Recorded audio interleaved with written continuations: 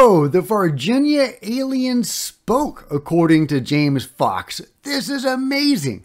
Get in here, let's talk about it. This is Jack with Cosmic Road. I talk about UFOs and the paranormal. Please hit like, please smash subscribe and the bell to be notified of future videos. And please join me on social media. There's Facebook and Twitter links below. I'd love to see you there. And of course, comment on the story as I'm going through it.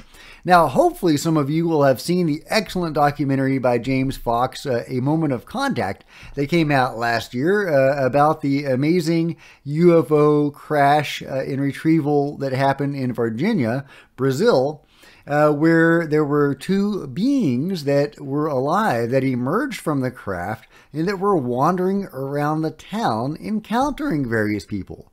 And one was forcibly apprehended by the police, kind of tackled, and that physical contact with the being actually led to that police officer passing away.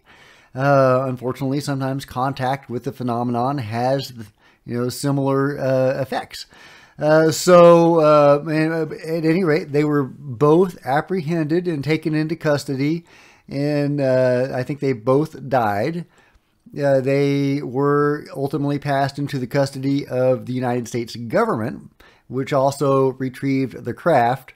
But before they passed away, at least one of them communicated with human beings. So let's find out what he said. This is awesome. This is amazing. I mean, it's kind of sad because he was a dying being, and I do take... I respect that, but it is amazing to when you hear contact between beings and humans and actually get intelligent communication from them. So let's find out. And one of them was captured alive, because I know that too.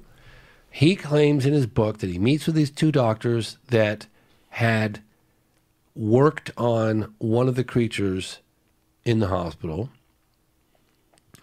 And that I didn't put any of this in the movie because I don't have anybody's testimony other than a book. That's it. I can tell you, and you guys can take it with a grain of salt. You can believe it. You can not. No, that believe works. it. That's perfect. Yeah. So according to these doctors, that Dr. Roger Lear accounts in his book, these two doctors during a procedure, the creature had a wound somewhere. They were trying to fix it, do something, a broken leg, something, and all of a sudden, the creature kind of comes more to life. It was alive, but it kind of comes to life, and it communicates with the two doctors telepathically. And again, this is according to Dr. Roger Lear's book. That Dr. Roger Lear heard the account directly from the two doctors at Humanitas Hospital who were there and experienced this. His word against everybody. Yeah, well, it's exactly, and he's dead. Yeah. So, and there was another guy in the room. There was a guy that traveled with Dr. Roger Lear, and I tracked him down, and he had just died, so I didn't get his testimony. He was also in the room. So now the only person left in the room is Ubadajara, the two doctors, which I have no idea where they are, and Ubadajara's son, and Ubadajara won't talk to me. And apparently the telepathic communication was, I feel sorry for you humans. You have no idea about your potential, who you really are. Yeah, that's what it said. Holy according to the book and Dr. Roger Lear and the doctors. Yeah. So I was like, I contacted people that knew Dr. Roger Lear. They said he doesn't make stuff up, that he was a solid witness. I said, look, I can vouch for the whole book except for that because I don't have those tapes. Well, good of you to not put that in the documentary because that's a heavy thing and you can't. I can't prove it. Full proving. Yeah. Couldn't prove it, so I left it out. That's wild. Yeah. If I would have gotten testimony from someone who heard it out of the doctor's mouth, I might have considered putting it in, but I couldn't. Whoa, isn't that amazing? So the being said, I feel sorry for you humans. You have you have great potential and you don't even know what you are. That's just incredible. Now, I have researched alien abductions and contact experiences extensively, and I'm sure many of you have too. And it's always fascinating to see what the beings say to people. And sometimes there's broad commonalities in what they say. And this is something that you hear sometimes, that humans do have this great potential that for whatever reason, we just don't realize. And sometimes they even say you have greater potential than we do or something like that. or a different potential. So what does that mean? I would love to know. And occasionally you'll get little glimpses of an answer, but they don't always line up. Unfortunately, that's just kind of true in contact experiences. Sadly, you can't necessarily trust what the beings have to say because there's a lot of discrepancies between their various accounts, like where they came from, why they're here. And there's enough commonalities between what they're saying where it looks like they're trying to advance a certain narrative. Usually we're weak, we're dying, and we need you to continue, whether that's hybridization or something else. But there you get so many different versions of that story that it's obviously there doesn't seem to be true necessarily, because there are so many different versions of it. Obviously, they can't all be real and true, and yet that is what they keep telling people. So, but they're all generally the same, getting across those broad points. We're weak, we're dying, and we need you to survive. So you're powerful and mighty, and we really need you, and we're weak and no threat to you. So that's the general message they're trying to get across, and they do that in various ways with various different versions of that story. That's very common, but there is a little bit more to this. Here we go. This is from Roger Lear, who was actually there, who James was talking about. Suddenly, out of nowhere, the room began to fill with a greenish mist. And this is in the operating room when they're working on the being. We all stepped back from the operating table. We did not immediately know the origin of this mist and feared it might be toxic. And of course, one police officer died from contact with these beings, so they were right to be very cautious and afraid of this mist. One of the operating room nurses began frantically banging on the operating room door. Wow, what a crazy incident. And let's see, what does the wand say? This occurred in the OR right before the Varginha being telepathically communicated to the head doctor the info about how humans are spiritual beings living in a temporary shell. After the doc looked into the being's eyes. Now, is this an expansion on what James Fox was just saying? Is this a continuation of that contact?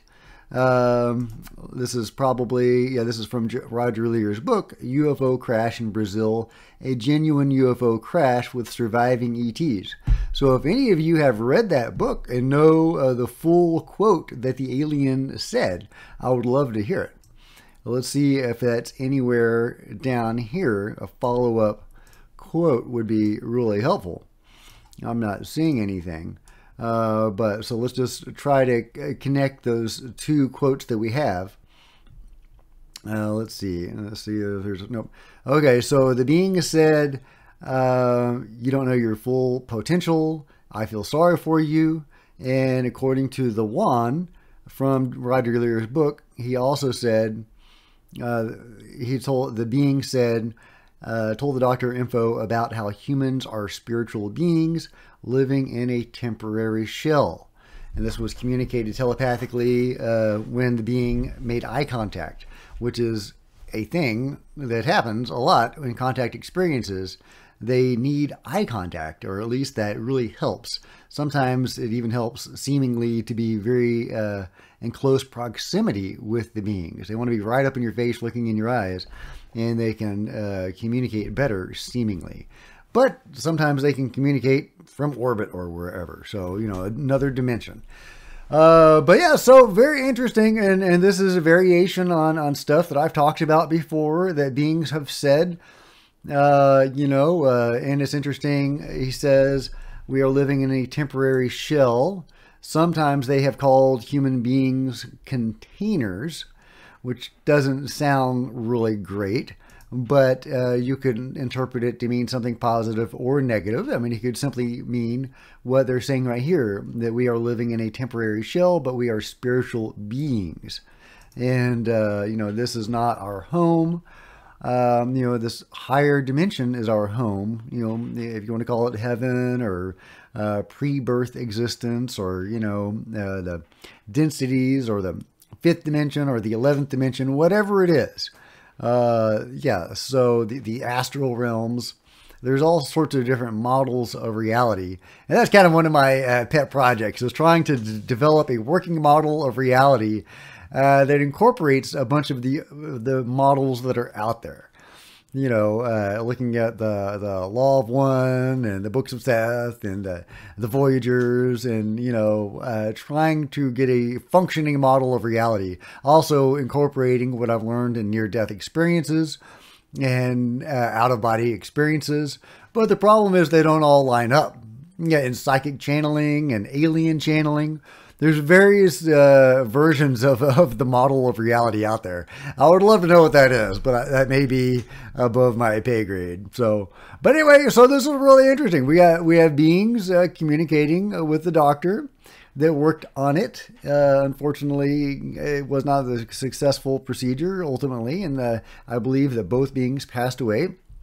If one of them was taken into custody, I don't remember, but if that is what happened, please refresh my memory. Anyway, a really interesting encounter. Ultimately, the U.S. government did seize the beings, alive or dead, in their ship. And, you know, that is how things roll. The U.S. seems to be in charge of the global UFO crash retrieval program. But there are other teams in other places probably working with the U.S. in retrieving craft on their own or at the direction or behest of the U.S. Ross Coulthart has talked about a UFO crash retrieval team based out of Australia that went outside of Australia to retrieve a craft, which is really interesting because he also has another story about a U.S. UFO crash retrieval team based out of Long Beach that came into Australia to retrieve a craft. So why, if they had a team in place in Australia, did they not retrieve the craft in Australia? Why was the U.S. team doing that? Yeah, a lot of questions. We don't know because they won't tell us. But at any rate, a really interesting story. Let me know what you guys think in the comments below. I'd love to hear your opinions on this. And if you have other stories or additional related anecdotes from other cases or even expansions on this case, I would love to hear that too. So comment below, give this video a big thumbs up. I would really appreciate it. Smash that subscribe button and the bell to be notified of future videos. You don't want to miss a thing. Join me on social media. There's Facebook and Twitter links below. I would love to see you there, and check out some of my other videos. Until next time, this is Jack with Cosmic Road signing out.